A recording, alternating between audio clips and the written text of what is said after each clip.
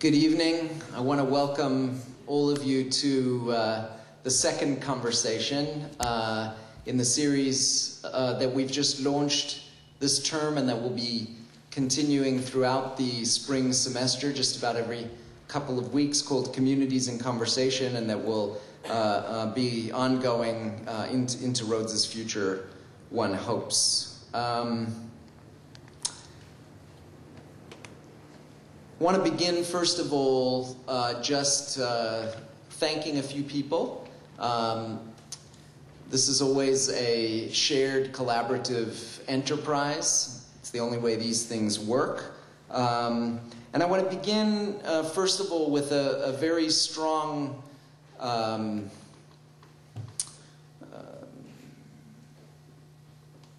gesture of gratitude to Paul and Phyllis Burrs, without whom it would not have been possible to bring Paul Mendes-Flohr to Memphis. Through an endowment that they established at the Jewish Community Center, we were able to partner with them and to make all of this possible. I also want to thank John Rohn. It's been really wonderful for me, just getting started at Rhodes, to have someone who helps out with all of the details that go into making these events a success. And I very much appreciate that I have someone like him to work with, as well as with Nanette Gills in the history department. Since I wasn't able to, or I didn't remember to thank him last time, I also want to thank Jacob Church and John Bass, the director of the Mike Kerb Institute. Jacob works with him, and the sound, which sounds really good tonight, is made possible through their help and support, as is the fact that all of these Communities in Conversation lectures are being recorded, both so that we can archive these lectures. We're filming a number of them, and we're going to be posting that on the web, either through our Facebook page or through YouTube, or perhaps through an iTunes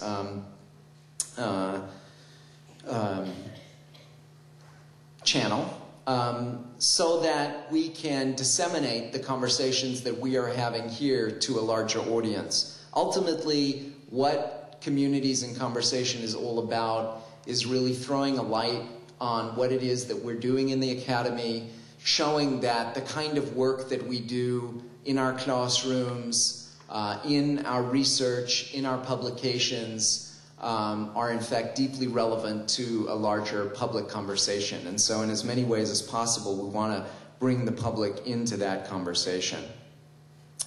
Today's lecture has been sponsored by a number of different groups all across Rhodes. The Spence L. Wilson Chair in Humanities, the Department of Religious Studies, the African American Studies Program, the Bonner Scholars Program, as well as by the University of Memphis's program in religious studies. And the ongoing partnership with University of Memphis is a very important one. Part of what we are attempting to do through these conversations is to build intellectual community. Not only build intellectual community across campus, between our various departments on campus, but across all of the cultural sites and centers that make for a creative, intellectually engaging life here in Memphis. I want to also let you know that in just a couple of weeks' time, we'll be bringing in Robert Mnookin for the third Communities in Conversation lecture. That is a partnership that we have with Facing History and ourselves. It will again involve a number of different campus groups. Robert Mnookin is the director of Harvard Law School's famous program on negotiation. He's the author most recently of a book called Bargaining with the Devil, which is the title of the talk that he's going to be giving. This is a lecture that is going to really be of interest, of course, to pre-law students. He teaches in the law school at Harvard, but also to students in business and commerce, and also to scholars across the humanities, because in Mnookin's book, he draws on a number of case studies, not only from business and law, but also from historical contexts in which one has to think through the question of how one negotiates with someone one considers the devil. In other words, malicious, could cause real serious harm. And he draws on examples like Churchill's decision not to negotiate with Hitler, and Mandela's decision to negotiate with de Klerk, among other interesting ones. So it should be a very interesting interdepartmental dialogue, and I want to enjoin you to join us once more for that. So when you give an introduction to a speaker, it seems to me that there are two main things you seek to accomplish with such an introduction. The first is to flatter the speaker. And after spending 2 days with Paul Mendes-Flohr, I know that probably the worst thing that I could do would be to make an effort to flatter him, because for a scholar of his magnitude, he is extraordinarily humble.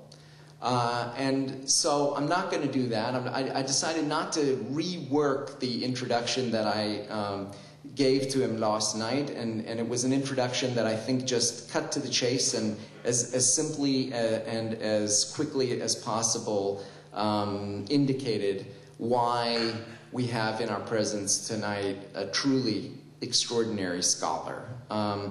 When he sent me his CV, you know, most of our CVs have lots of superfluous matter in them. You know, all the courses that we've taught and, I don't know, all the talks that we've given. In Paul's case, he just sent me 20 pages of publications, hundreds of articles, numerous books, and even more edited volumes that have been translated into many different languages. I'll just give you a few titles that may be works that you might want to pick up, and so I mentioned them. German Jews, A Dual Identity. If you're looking for a fabulous short primer on German Jewish intellectual history, from Mendelssohn to the Holocaust, this is the book that you want to pick up. His groundbreaking book on Buber, From Mysticism to Dialogue, and the book that's used in every single course that's taught on modern Jewish history, now in its 3rd edition, that he edited with Yehuda Reinhardt's, called The Jew in the Modern World. Paul Mendes-Flohr is the editor of the 22 volumes of Buber's work, each volume focusing on a different theme of Buber's scholarship. He is undoubtedly the leading living scholar of Buber, having directly imbibed that from Nachum Glatzer, one of his numerous teachers who was Franz Rosenzweig's assistant and who was also close to Buber. He is a leading scholar of German Jewish intellectual history, of Jewish existentialism.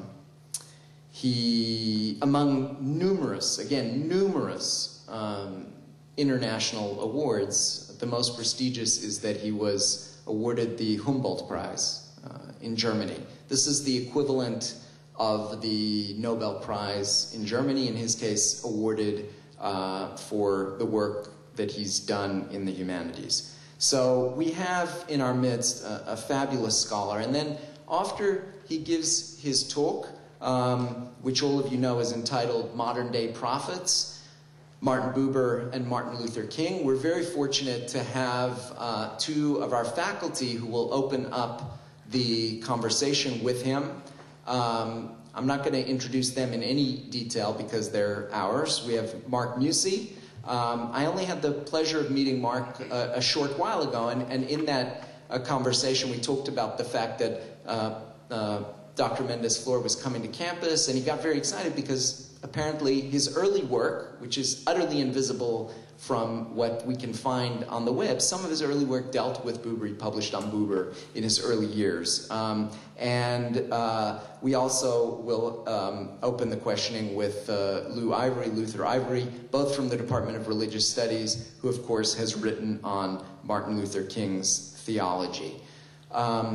So, without further ado, the last thing I want to say is, please, hook a brother up by unhooking your cell phone. Just turn it on silent, and please leave it off and unattended to for the next hour or so as we enjoy some reflections on two modern prophets. Thank you.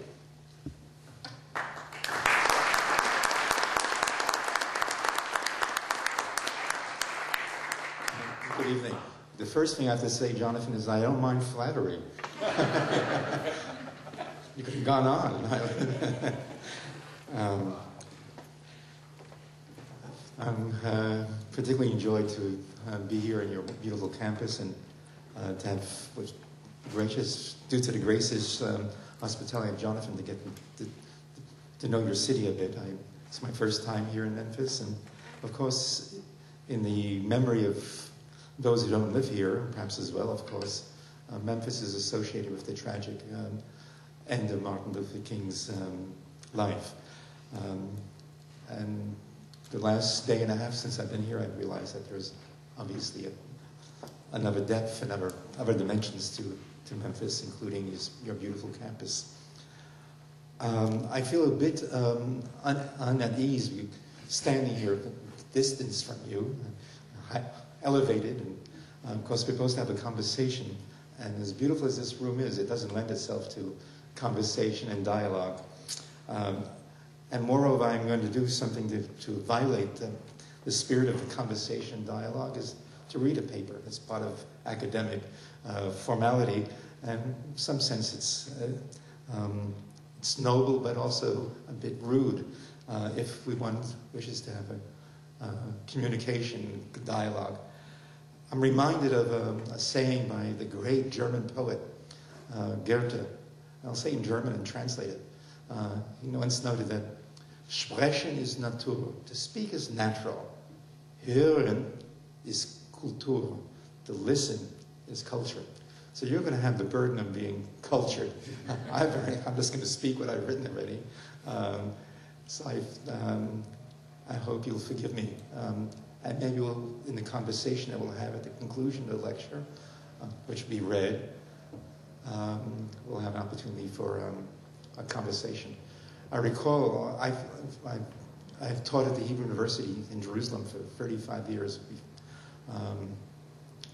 And once I had a lecture course, perhaps double the size of this audience. And I was obviously on a platform and a lectern, and of course it didn't lend itself to a true pedagogical experience. So when I was younger and more foolish. I'm still foolish, but I said more foolish. Every time I mentioned something that I had what can be referred to as a footnote, I would simply jump off the stage and give the footnote and then jump back on. I'm not going to do that for you, but just indicates how, well, my apology for speaking at this distance and in this forum, especially given the topic of our concern this evening. Martin Buber, the great Jewish philosopher, and Martin Luther King, Jr., the eminent servant of his people and of all of humanity. A Palestinian friend of mine once observed, a Palestinian Arab friend of mine once observed that his people, the Palestinians, need 3 Martins: Martin Luther King, Jr., and Martin Buber. And my reply was that we Jews, certainly in the state of Israel, which is my home, also need 3 Martins, urgently so. All three, Martin Buber, Martin Luther King Jr., and Martin Luther, each in their distinctive idiom and religious and historical context, represent, or rather embody, the prophetic pathos. What is the prophetic pathos? And here, I'd like to teach you a Yiddish word. You won't hear it if I don't. But in Yiddish, to complain, one says a kvetch. Just try it.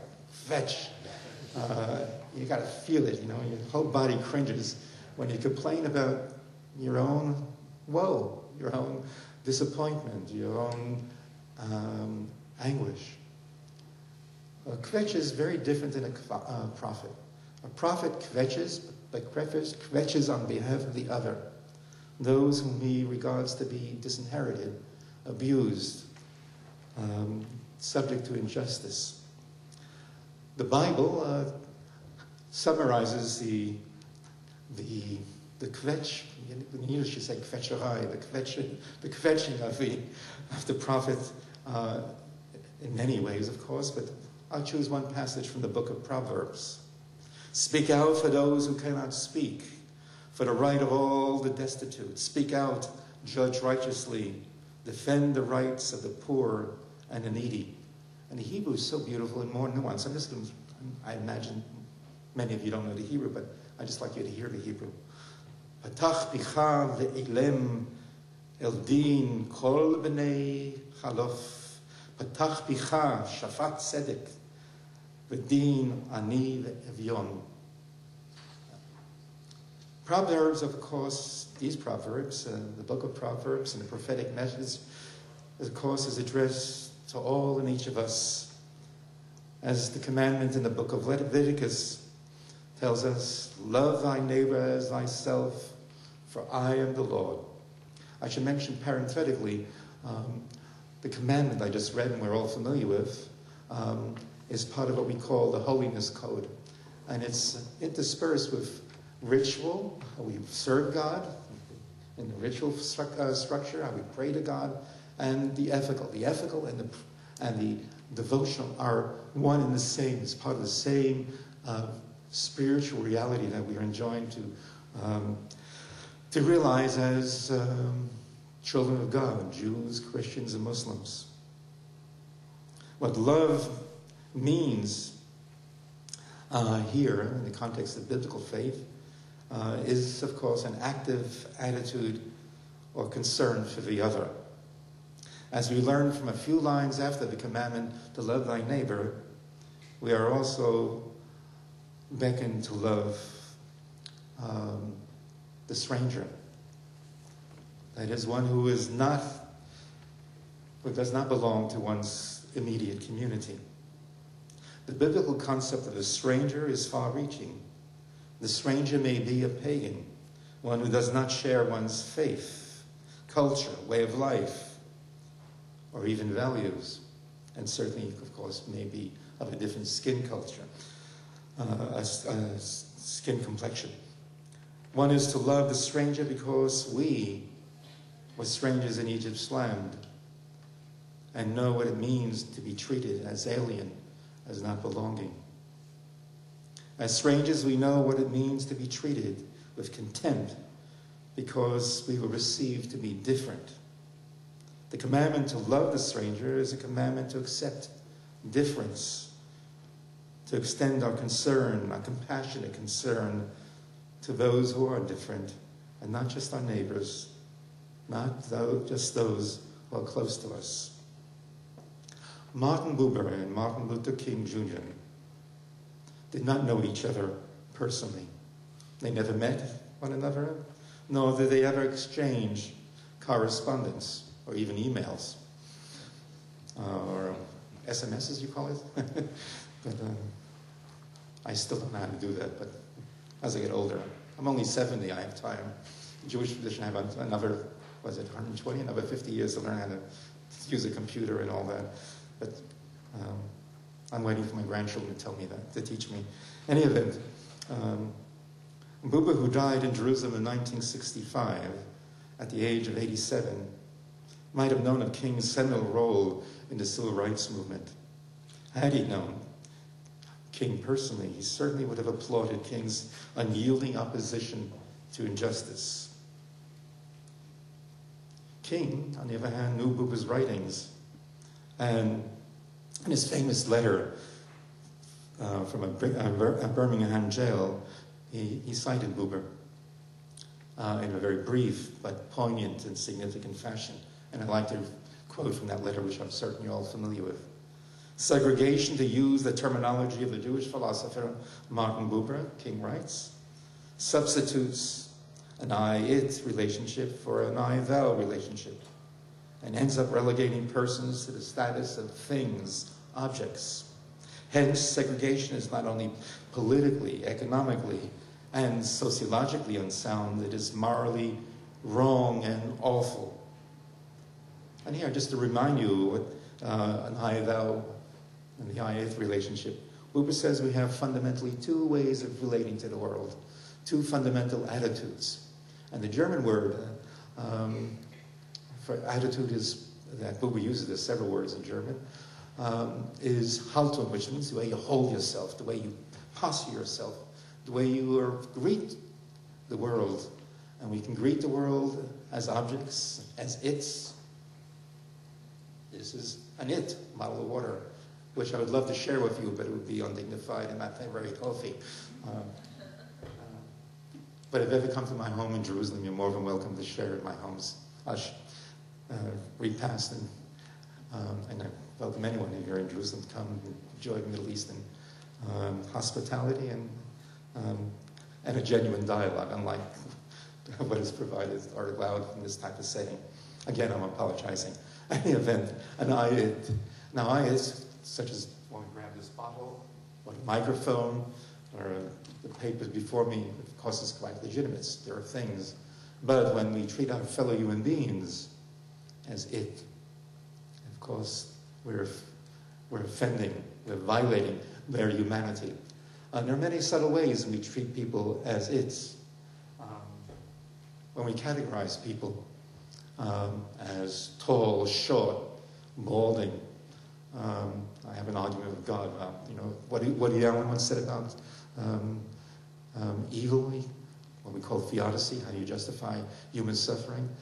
If there is a God, why did he create evil and baldness? In any event, that was supposed to be a joke. Some of you got it.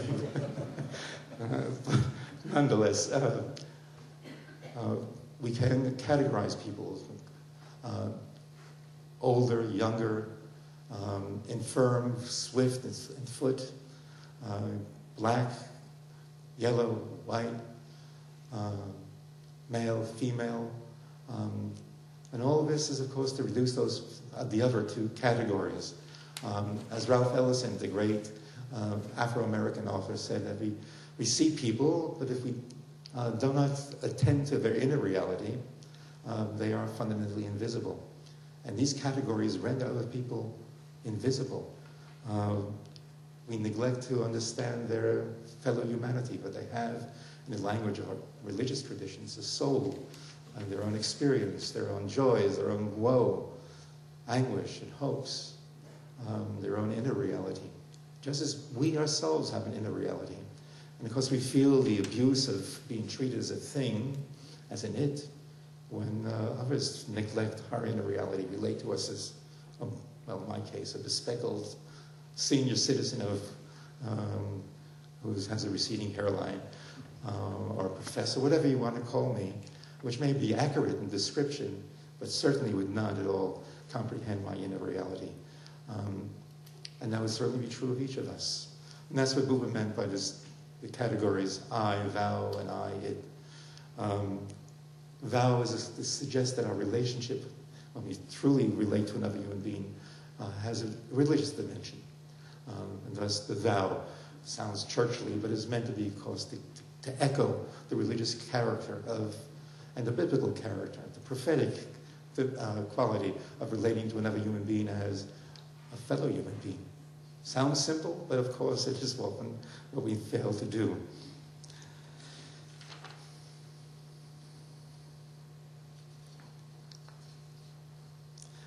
To return then to the commandment to love one's neighbor and a stranger as oneself. Both Buber and King affirm this commandment according to the prophetic understanding of love, namely that the full expression of love, curative love, requires justice. And justice involves an understanding of the social and political structures that serve to perpetuate injustice.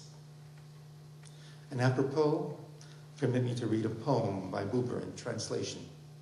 The poem is called Power and Love. Our hope is too new and too old. I do not know what would remain to us were love not transfigured power, and power not straying love.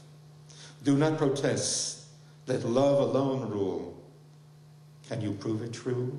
But resolve every morning I shall concern myself anew about the boundary between the love deed, yes, and the power deed, no, and pressing forward to honor reality. We cannot avoid using power, cannot escape the compulsion to afflict the world, so let us cautiously, in diction and mighty in contradiction, love powerfully. In other words, to transform our power, or give expression to our love, our curative concern for the other, for the widows and the orphan, the disadvantaged, the disinherited, to give it political expression. And politics means power. To love powerfully means to complement, to crown love with justice. For the prophets of Israel, as for Buber and King, Martin Buber and Martin Luther King Jr., justice means social justice. It would suffice to cite Isaiah, who, distraught by the prevailing moral turpitude of his beloved Jerusalem, exclaimed, and I read from the scripture, how the faithful city has become a prostitute.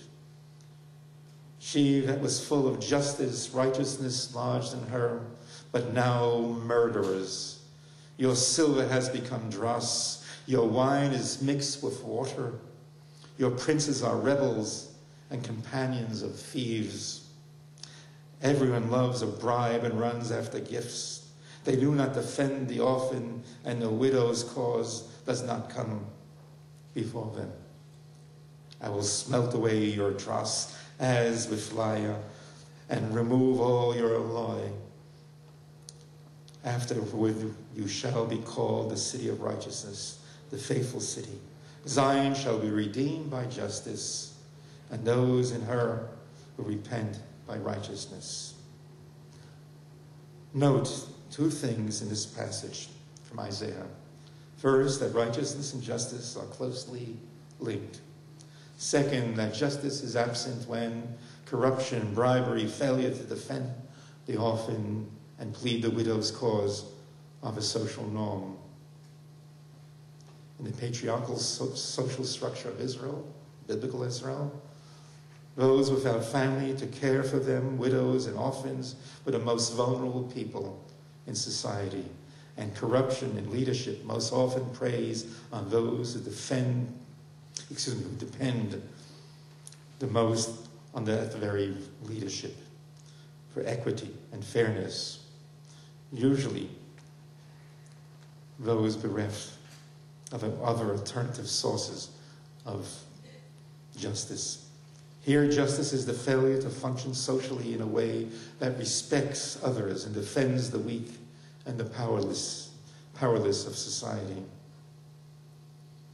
This is also Martin Luther King's message, which tellingly he often voiced with concepts that resonated Buber's reading of the prophetic calling.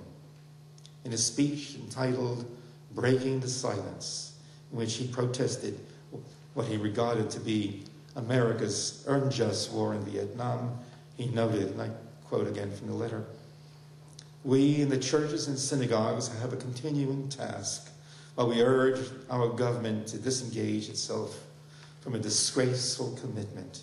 We must raise our voices if our nation persists in its perverse way in Vietnam. We as a nation must undergo a radical transformation of values.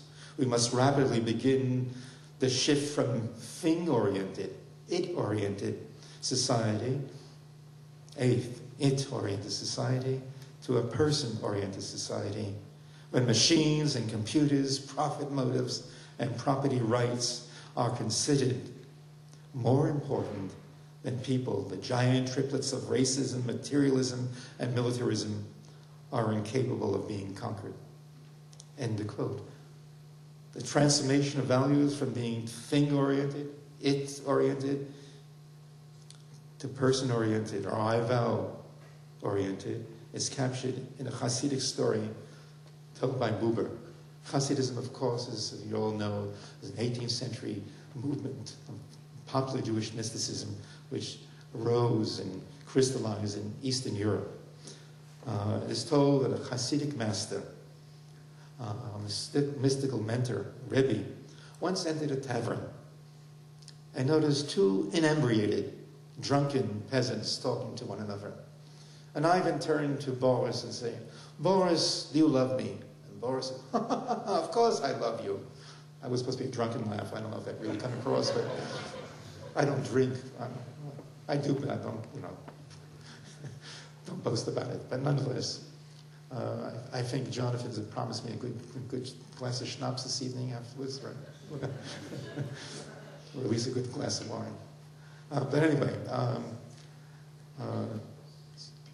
and Ivan turns to Boris and says, "Boris, you don't love me." I mean to Boris says, "Boris, you don't love me." Boris says, "Yeah, I said I love you. I just said I love you, Ivan." "No, you don't love me." "Come on, I just said it, I love you." And then Ivan says to Boris, "If you truly love me, you would know it pains me."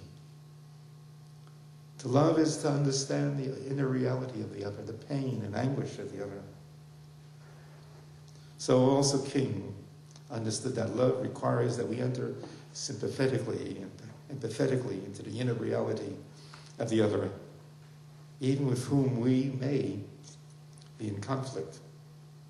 And I quote from King, is the true meaning and the value of compassion, King taught, is obtained when it helps us to see the enemy's point of view, to understand his questions, to know his assessment of ourselves. For from his point of view, we may indeed see the basic weakness of our own condition. And if we are mature, spiritually mature, emotionally, intellectually mature, we may learn and grow and profit from the wisdom of the brothers who are called our opposition. There is perhaps another deeper parallel or infinity between Buber and King's prophetic politics.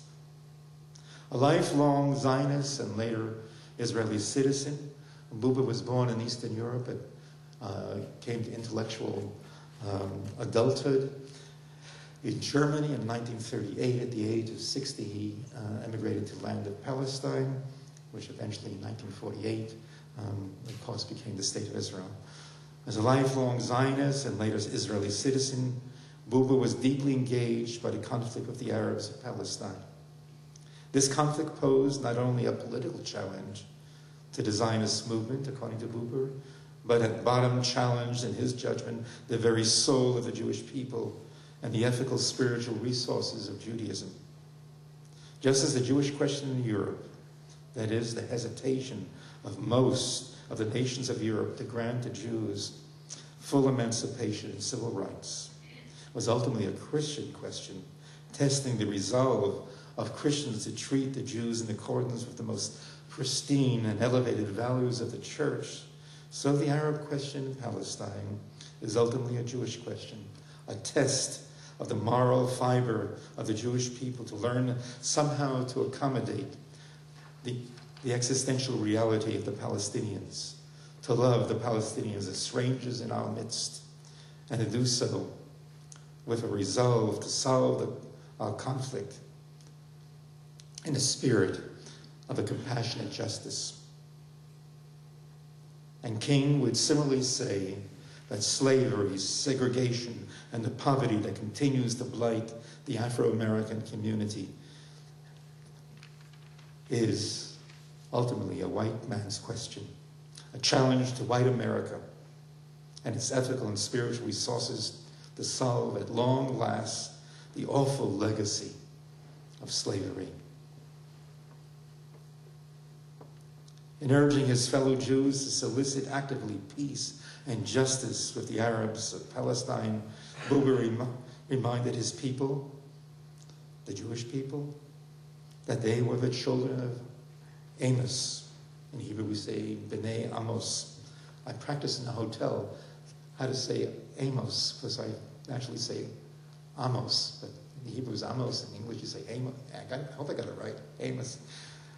King would chime in and say the Christians, black and white, were also to regard themselves as the children of the biblical prophets. Hence, they should not remain indifferent to the suffering of others, even if it involve civil disobedience. Writing from the jail in Birmingham, Martin Luther King observed, and I quote again, "We can never forget that everything Hitler did in Germany was legal, and everything the Hungarian freedom fighters did in Hungary was illegal. It was illegal to aid and comfort a Jew in Hitler's Germany. But I am sure that during that time I would have aided and comforted my Jewish brothers, even if it was illegal." Neither King nor Buber were political revolutionaries. They did not subscribe to a set blueprint of political action to marshal in utopia or the Messiah or redemption. They were simply haunted by the abiding injustice that surrounded them and felt obliged and divinely commanded to kvetch on behalf of the downtrodden, the disinherited, the abused, the widows and the orphans. As the poem by Buber I read before about the tension between love and power indicates, the prophetic pathos also commands us to be alert to the complexity and danger of power, of politics. Buber thus remarked that one must be both, and using the Greek, homo problematicus, and that's at the same time a homo politicus. On one hand, we are to be aware of the complexity of power, of the structures of power, the use of power. On the other hand, we also beckon to be political, to make decisions, to engage in politics. It's a tension that would render politics sensitive to the reality of politics, but also alert for the need, the paradoxical need to be political. If love is to be crowned with justice, if the source of injustice is to be alleviated, the social, economic, political structures of society that perpetuate the outrage of injustice are to be removed. Buber and King embody this tension. It is by virtue of a delicate balance of humility and decisiveness that they maintained an intellectual integrity and willingness to walk alone, as was the case of the prophets of yore. They were each prepared to be outsiders, to question the prevailing consensus, and vocally dissent when they deemed it necessary, with respect to social and political issues, morally necessary. Their civil courage, or rather moral courage, is given eloquent expression in a poem by the great Indian philosopher and poet Tagore, with whom they shared fundamental spiritual sensibilities.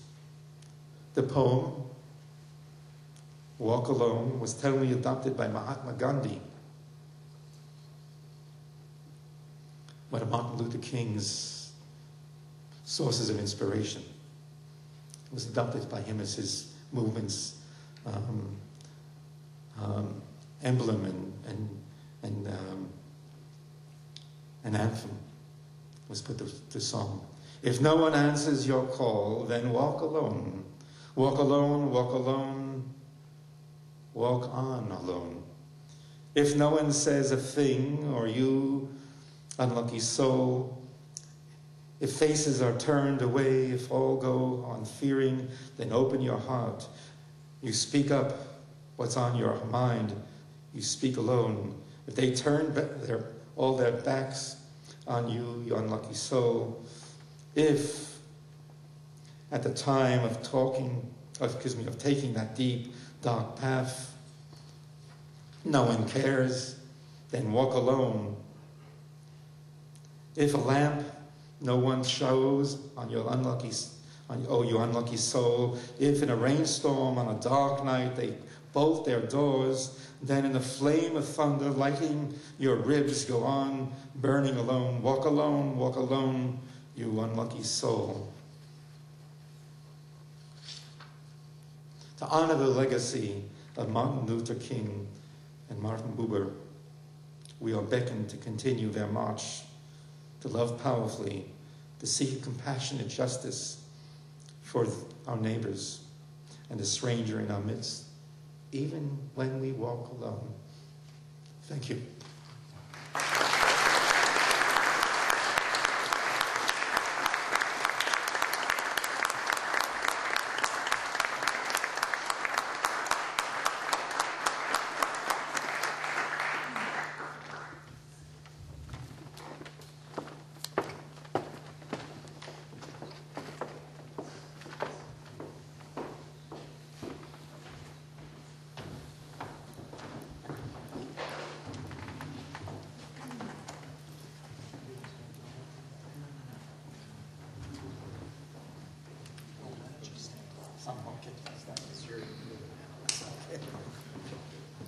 And I think, why don't we get started with Professor Ivory first.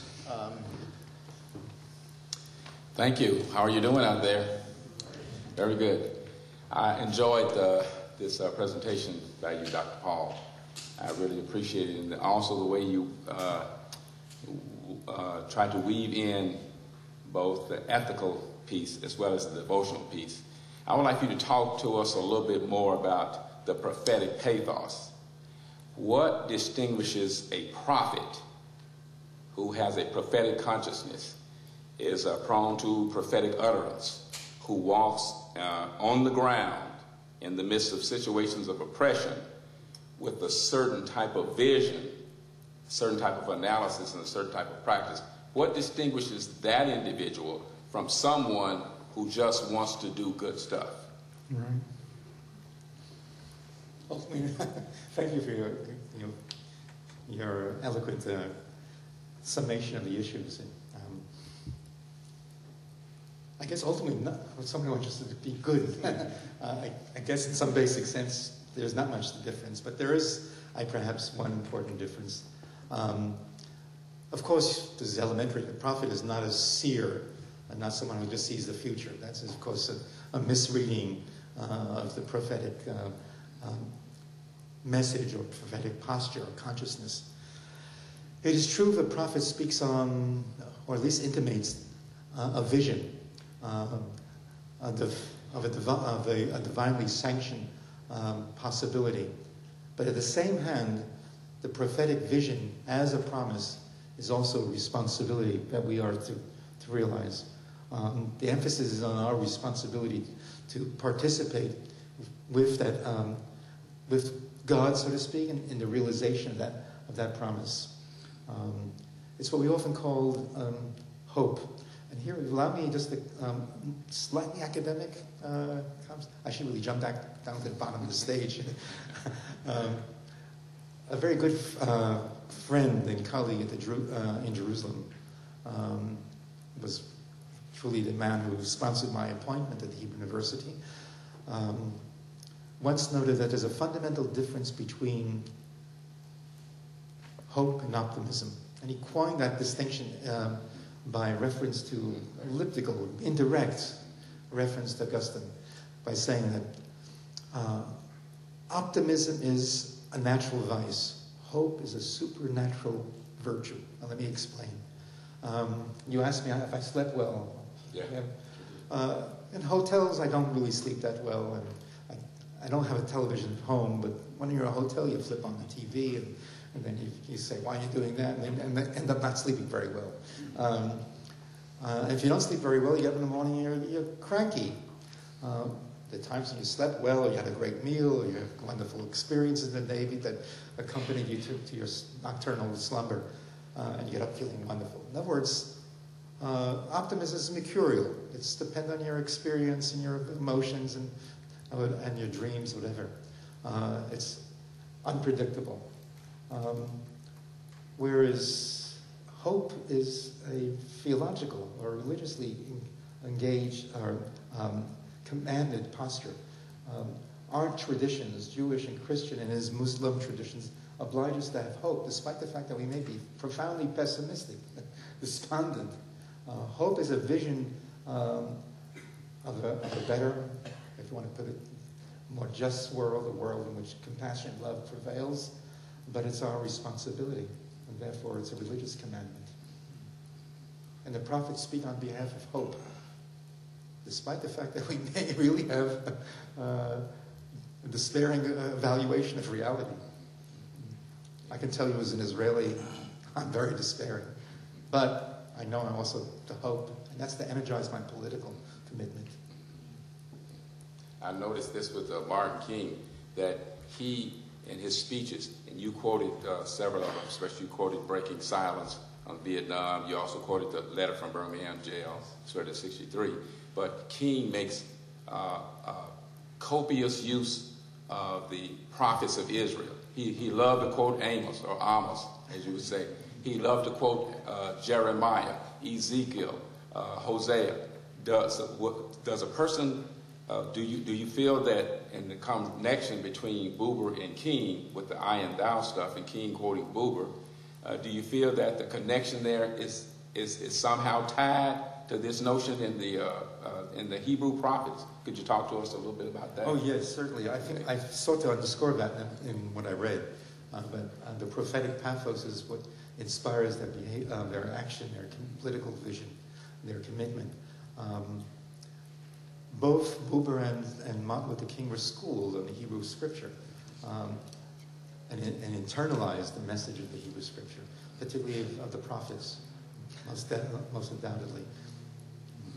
Yeah. And my final query to you is this, is that if someone is prophetic and they're not drawing from the prophets of ancient Israel, but they do have a burning desire to wrestle with the great oppression in situations, and you mentioned King's triple evils, racism, poverty, and war and violence. If they're not tied to the prophetic tradition, the written prophets or unwritten prophets, would they still possess a prophetic conscience? In other words, can the rest of us too, who don't know much about Amos and Hosea and Ezekiel, can we still claim our membership in the guild, in the prophetic guild, the way Buber did and the way King did? Yeah, I'm certain you do, and I'll give you a membership card. Of course, there's a paradigm, and clearly there are prophetic figures throughout the world who are not directly inspired by the monotheistic traditions. I assume a truly believing Jew and Christian Muslim would say that our belief that is anchored in Scripture gives us that much more added determination, if you wish, empowerment, spiritual empowerment to take this role. But undoubtedly, it's a universal paradigm. Yeah. Good evening, everyone.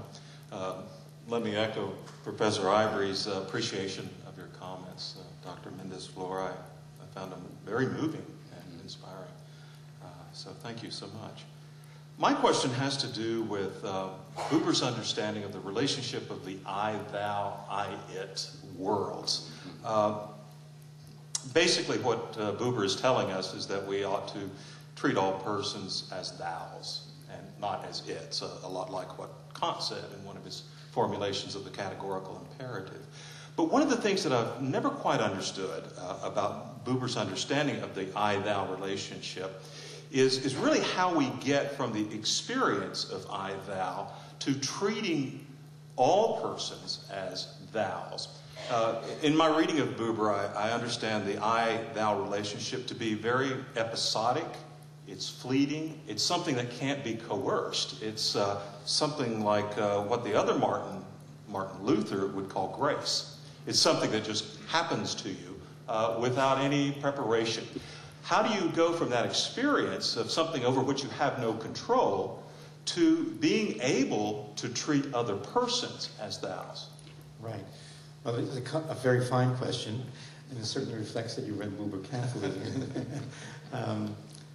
But you will recall that Buber does use the term grace. I-thou is both an attitude, this Haltung, the way you posture yourself, in other words, the way you're prepared to greet the world, meet the world, and meet the other, particularly the fellow human being.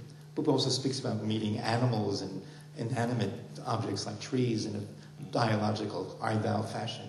But we'll bracket that because that's a complicated issue. Other than saying that,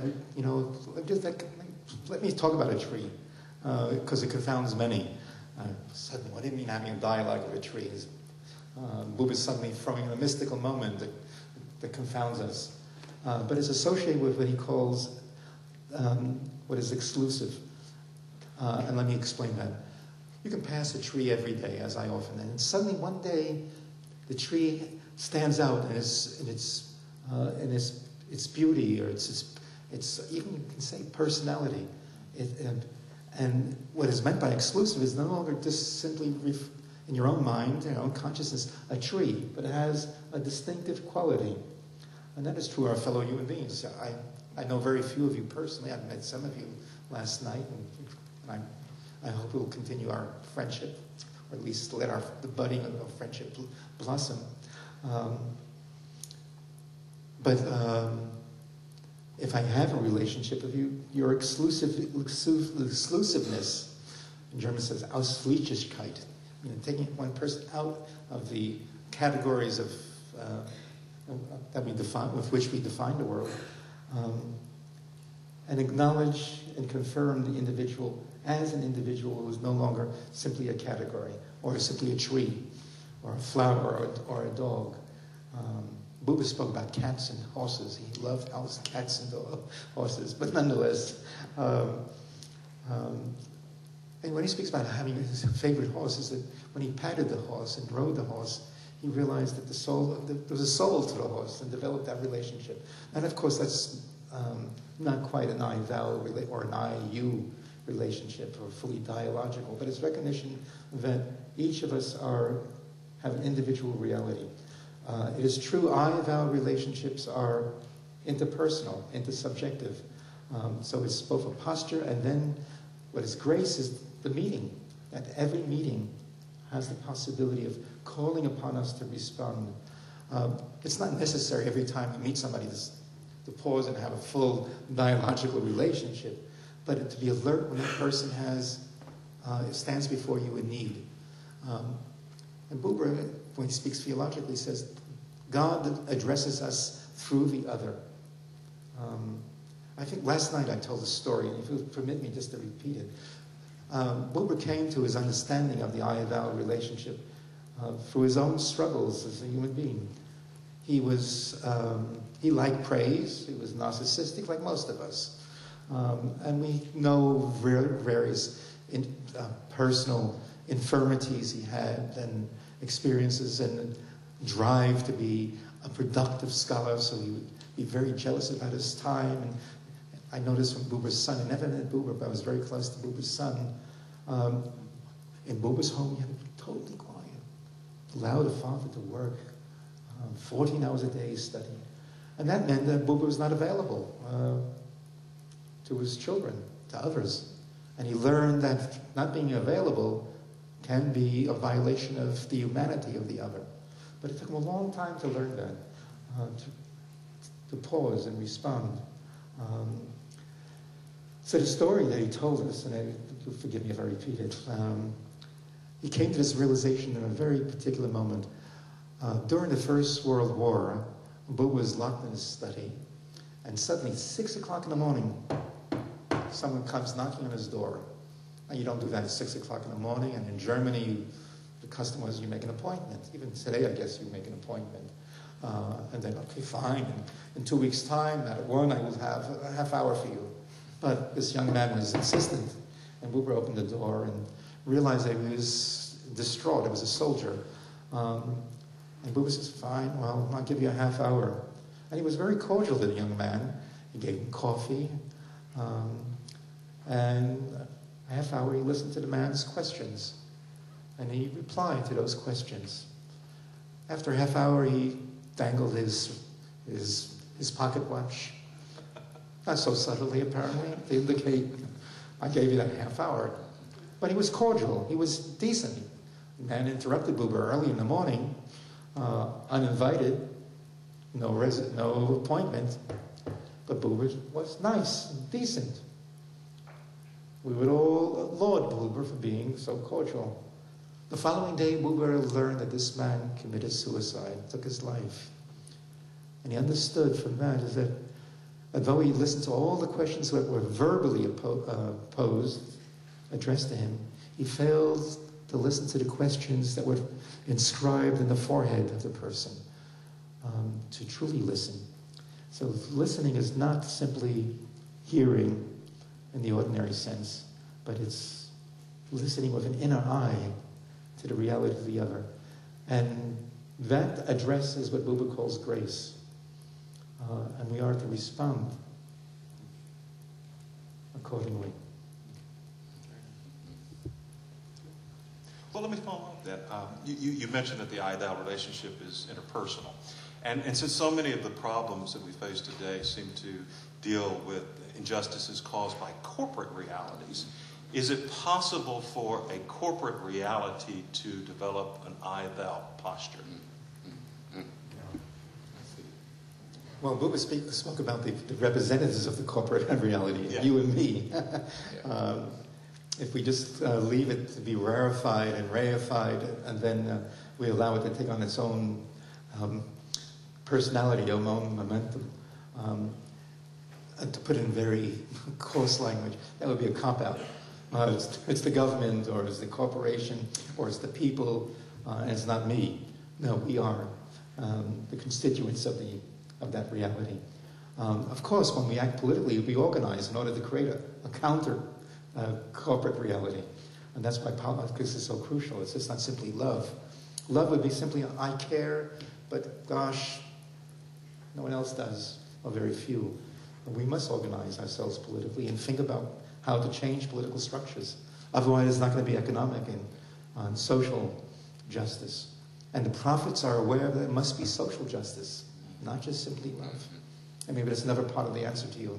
It's just not compassion and love, but it's an understanding that love must be crowned with justice, must come to fruition through justice.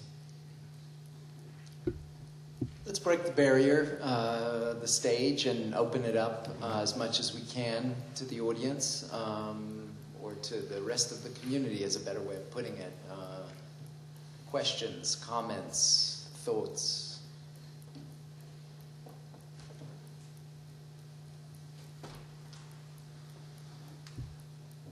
Sir, you made mention of Ralph Ellison's The Invisible Man.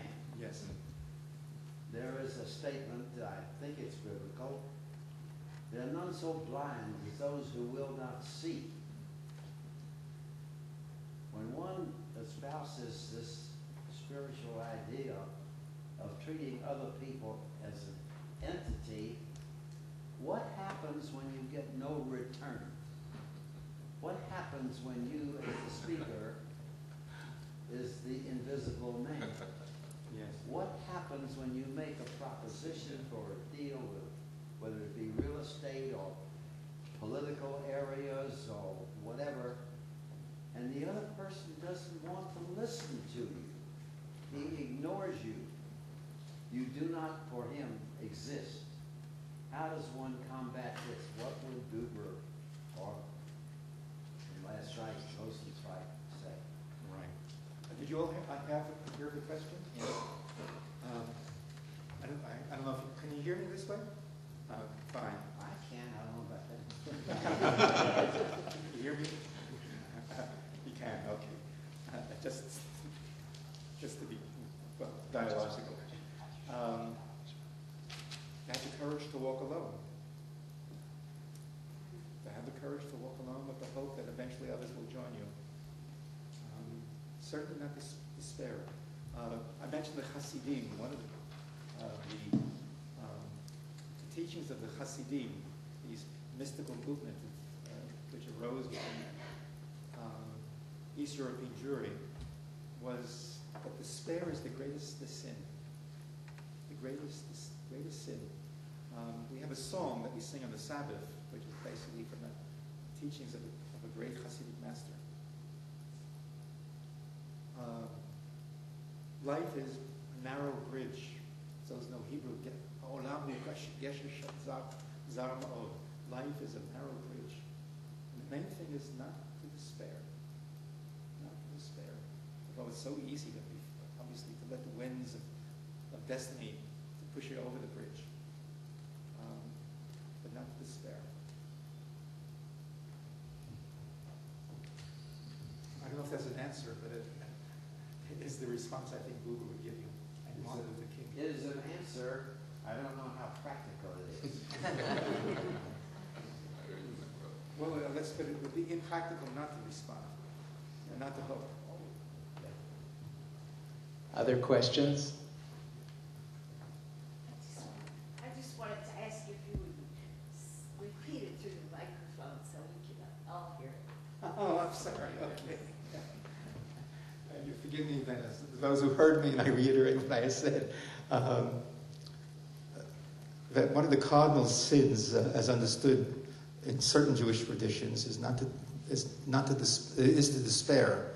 So we're beholden not to despair. And there's a hymn which we sing, on which traditional Jews and all Jews, I guess, who participate in the tradition, sing on the Sabbath Eve, which is derived from this school of thinking called Hasidism, is that life is like a narrow bridge that we must cross. And the main thing is not to despair. Even though the winds of destiny may blow us, at least threaten to throw us off the bridge, we must continue to cross that bridge with hope. And the gentleman asked me, that sounds wonderful, but it's impractical.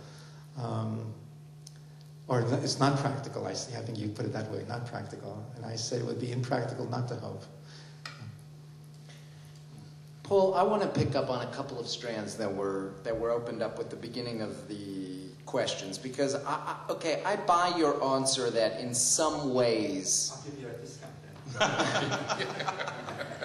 then. I accept your answer that in some ways we're all capable of the prophetic, and in some ways this is very deeply a part of the Jewish tradition, that this is part of what the rites and rituals of Judaism are all about, are in some ways to open up spaces of revelation. But it seems to me that what's really at stake in the prophetic has to do with something about how some people are able to channel something transcendent. You and I were sitting in the National Civil Rights Museum, and we listened to the speeches of Martin Luther King in some of those videos, and every time you hear King articulate these words, there is something that moves through anyone whose ears are even halfway open, that opens you up to something transcendent. And so, yes, in some ways, Buber is calling us to modes of existence that enable us to be open to the other, to the downtrodden, to the widow, the orphan, the dispossessed. And that can be a kind of mode of revelation, you know. But are we really, well, I guess there's two sides to my question. One is in some senses, shouldn't we acknowledge that we're not all prophets? And the real question is, how do we adopt modes of listening, attunement, that enables us to hear the prophetic voice so that we can be transformed by it? That's sort of one question I'd like you to pick up on. Certainly we're not all prophets, but we're all within the context of theistic traditions, monotheistic traditions, to regard ourselves as children of prophets. And let me just expand upon that. And I'll begin with an anecdote, a joke, if you wish. So I'm already urging you to laugh when I tell you what I'm going to say. There is an American comedian many years ago who said that, well, to adapt the Ten Commandments to the sensibilities of contemporary America, we should change the terms in the Ten Commandments and call them the 10 Suggestions. They're not suggestions, they're commandments. The biblical faith is based on a commandment. The response of someone whose grace has brought us to is in need is not simply, well, it might be nice, but it's a commandment. And it's not just for the prophets, it's for all of us. The prophets only remind us of the commandments, and that the commandments go beyond simply ritual and prayer, but also our everyday life, our interpersonal life, our social life, our political life, must be under this revealing voice of God that tells us you got to do certain things. I understand you studied Kant, or somebody was, Kant in many ways picks up on this biblical tradition and regards ethics, the way what is legislated for Kant, not by God, but by practical reason, which doesn't mean practical in the sense, but it means reason tells us how to act, from the Greek word praxis, is a commandment. That's what's called a categorical commandment. Absolute, overrides all considerations. It's not a question, oh, maybe I'll do that. It's nice. Perhaps I'll be a nice boy. No, it's a commandment. And we often forget that our religious traditions, as we understand God, voice is a commandment. In Judaism, we call it a mitzvah. It's a commandment. And also for Buber. It's not something nice that would be, pleasant or the right thing to do. It is what we got to do. Kant calls it duty. In the Jewish tradition, we call it duties of the heart. So I would just rephrase your question in order to give you my answer, which is really what we do in academic life, but I also think it's appropriate to indicate that it's just not a question. You said accept. It's not a question of accept. It's a question that you feel that this is what renders you a religious person. In our case, a Jewish person. I was wondering whether you would speculate a little on what Buber and King would say in terms of the I-thou relationship about gay, lesbian, transsexual struggles today.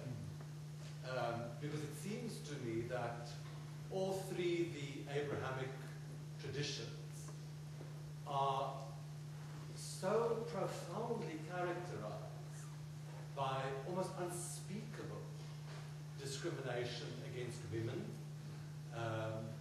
justifications of staggering injustices against women, to begin not speaking of against homosexuals, transsexuals, intersex people. So where do you think the prophetic tradition, if we can speculate on what some of the great prophets of the early part of the 20th century would say, where would that tradition go now with the creation of the I-thou relationship? Thank you for your question. I hope you all heard it. Here again, I think we have to revisit and re-examine the concept of tradition. Tradition doesn't mean that which is static, that which is from the past. It means that which is passed on to us, both in the Latin, from the etymology of the word tradition, and of course, likewise in Hebrew, the term for tradition is what is passed on, and we are to interpret that tradition. In Judaism, we call it the oral law. The written law is there, but it's to be interpreted through our conversation with the written law. And the prophets remind us, one of the features of the prophets is to remind us that the law is to be interpreted in terms of human reality, of concrete social reality, political reality. And I believe that Buber and Martin Luther King were alert to that aspect of tradition. It is not static, not frozen. Sociologically, we make a distinction between tradition and traditionalism. If I may, it's an academic setting, let me be a little professorial, forgive me. I once brought my daughter, she's now 35 years old, and I once brought her to one of my classes at the Hebrew University when she was 12. And then when she returned home, my wife, her mother, asked her, "How was Daddy?" And she said, what was I saying in Hebrew? And then I was trying, "Abba melamed shtuyot." Daddy teaches nonsense. It's probably true, but it's nonsense in big words. So let me just indulge in nonsense if you wish, but I hope it has some sense to it. Distinction between tradition and traditionalism. Traditionalism is the posture of preserving a certain image of a religious community. And that is not necessarily the Word of God. The Word of God has to be interpreted. Tradition has a different dynamic than traditionalism. There are traditionalists who would insist that women are and people have different sexual inclinations are to be treated as we did 3,000 years ago. But tradition would allow us to reassess the way our ancestors had treated these individuals. Tradition is dynamic and is always translated anew in the context of and our understanding of in the contemporary world. I hope that wasn't nonsense.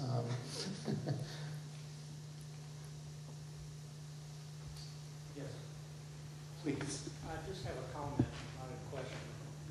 And that is that all the persons, including just the stranger on the street who feels invisible or ignored, to persons who may have a narrow or minority view, minority position in the grand society.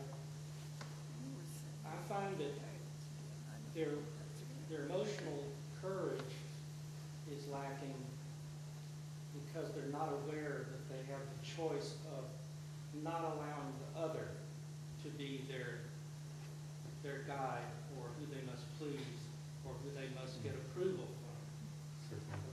Well, thank you. Of course, it was suggested in one of the questions that the dialogical posture is to allow the other to enter your world, to break your preconceptions, your categories of classifying the other, to truly listen, not only to the words, but the presence of the other, to allow the other to enter your inner reality, or as Buber would say, to really meet the other.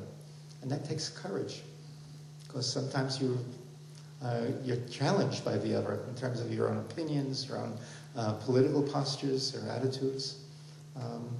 To be open to the other's a profound challenge. Sounds simple, sounds platitudinous, but we all know how true it is and how urgent it is.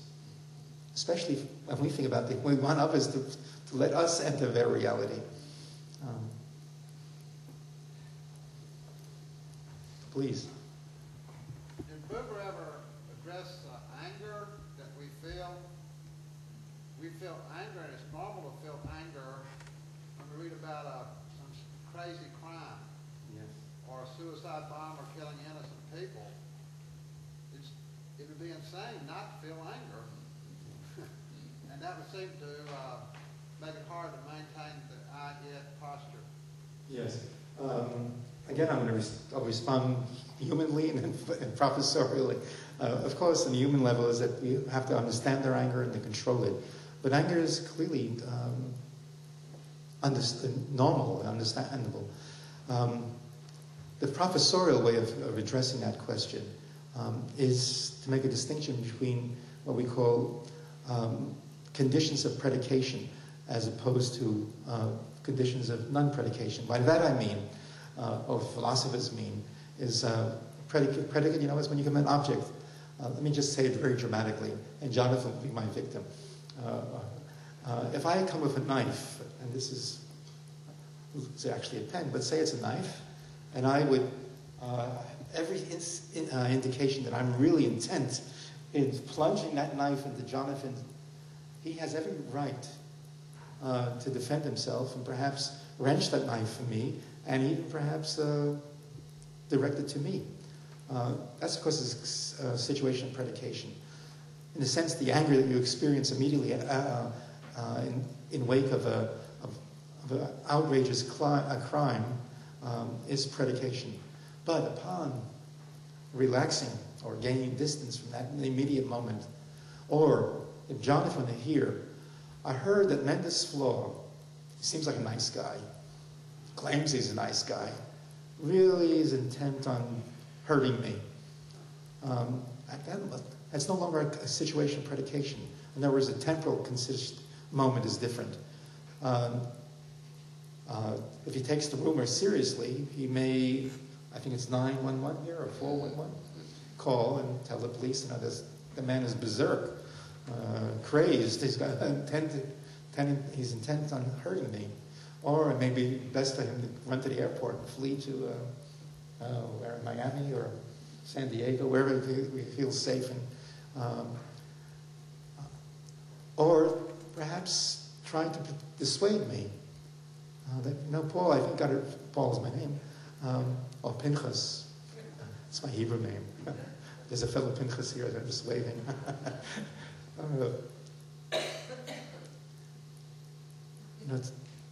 To try to understand what's the source of my anger and to disarm me, not physically, but through dialogue. So I would answer a question. Anger is an immediate response, and it's understandable. It's humanly understandable. But we must pause and try to understand the circumstances in order to prevent vengeance and prevent if possible, as impractical as it may seem, the reoccurrence of those acts. And I make it very concrete in reference to suicide bombings.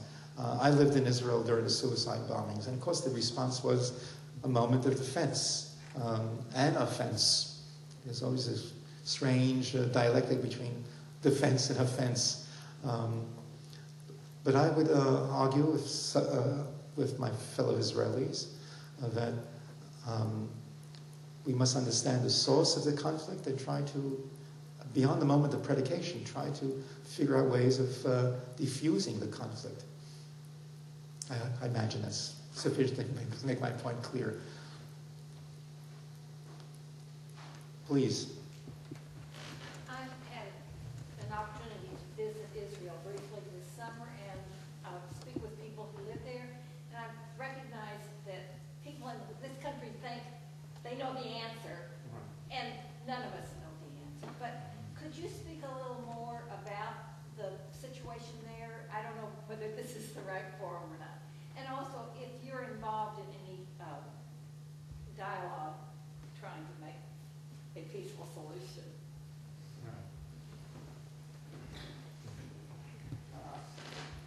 And I'll circumscribe the issue, because it's obviously an issue of itself.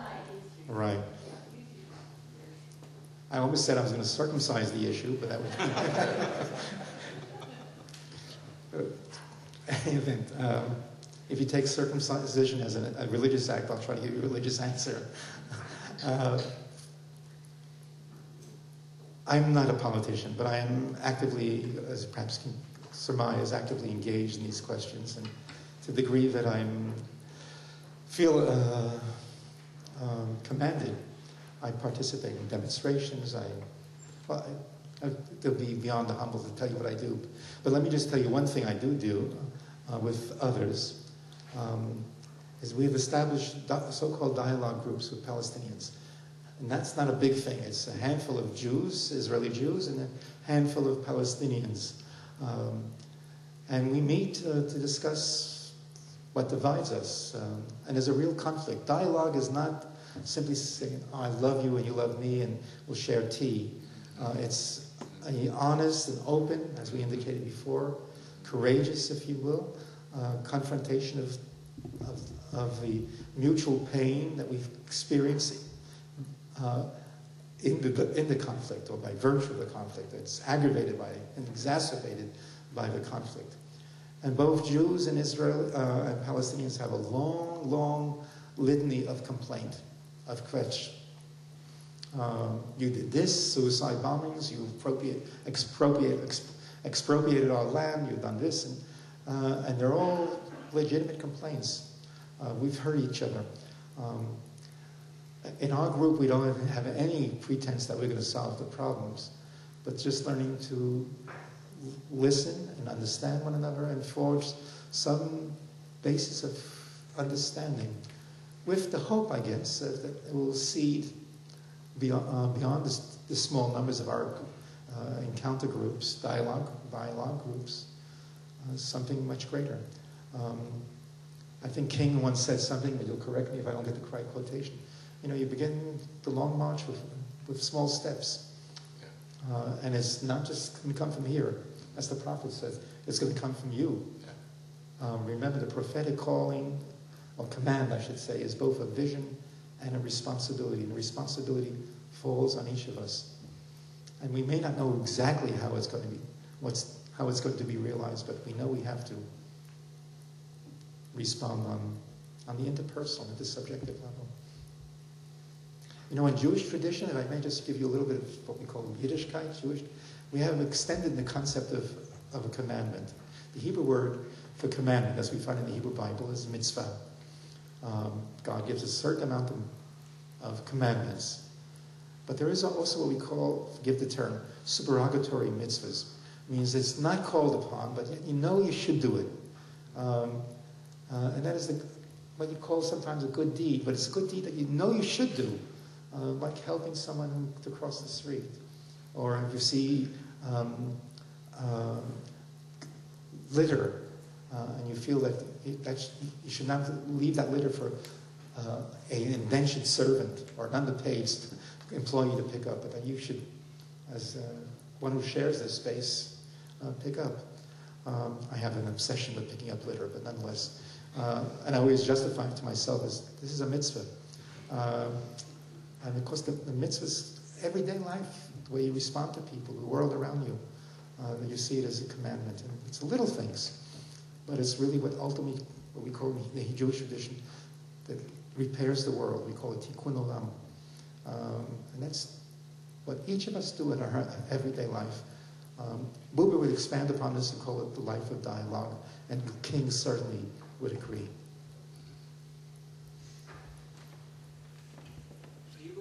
Possible to take maybe the prophetical works of the three Martins and use them for other minorities, such as the lesbian, gay, transsexual, bisexual community? As I responded, yes, it's a good question. As I responded to the previous question, most certainly. Most certainly. It's applicable to all of us who are feel ourselves to be abused, misunderstood, exploited, all who feel vulnerable to the prejudices of society, certainly. Well, I want to take the privilege of asking the last question, which is to follow on the quote from King that it's a long march, but we have to begin with small steps. Heschel, another great Jewish thinker of the 20th century, said that when he marched with King, he was praying with his feet. Right. I'm wondering whether or not, and prayer, of course, in Judaism it's supposed to be preparation for acts of social justice, which are the frame, and you've given that to us beautifully tonight. Did Buber have a notion of how we prepare ourselves so that the I, thou is not only an interruption. It's not only an act of grace that comes from without. Right. It's a complicated question. Behind the question is, of course, the knowledge that Buber did not pray in the ordinary sense. He didn't go to synagogue for a variety of reasons. And the most decisive reason is that he felt it was urgent for us at this juncture in our civilization to learn to serve God in the everyday world, not just synagogues or churches, not to be satisfied with prayer and ritual in our service to God, but learn to serve God in the nitty-gritty of our everyday existence. Preparation, of course, is a question of self-understanding, of self-exploration.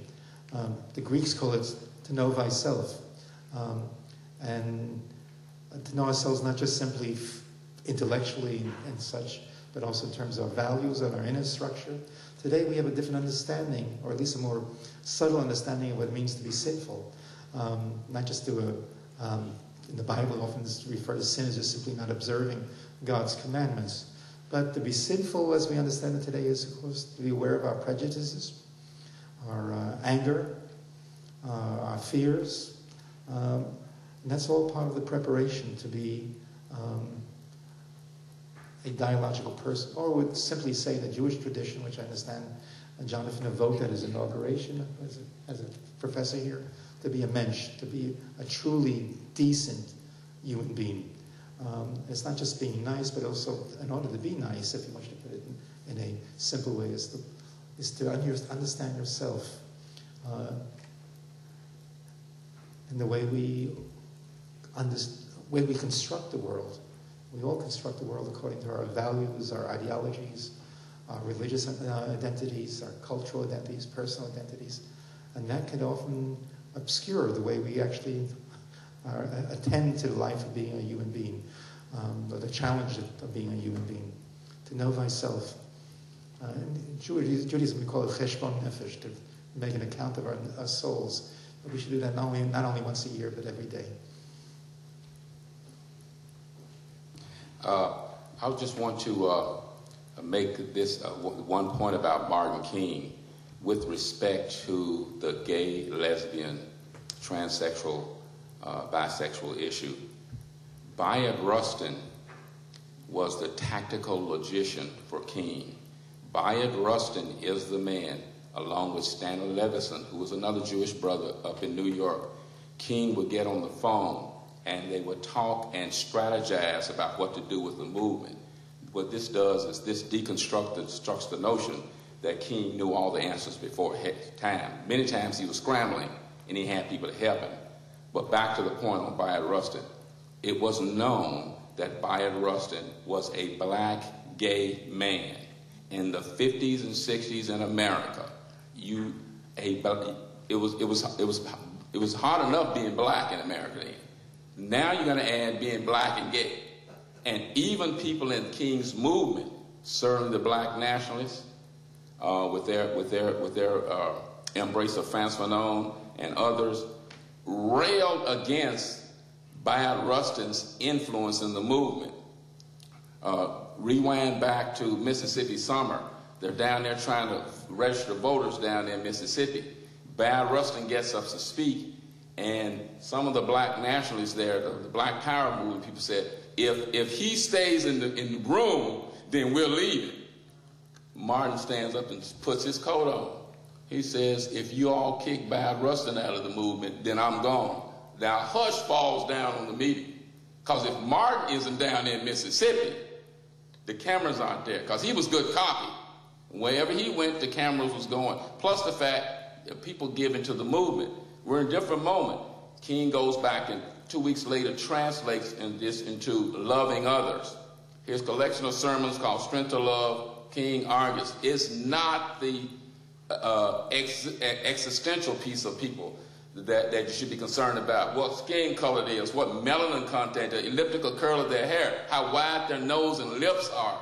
This is hogwash. King said it's the fundamentum of the person that counts.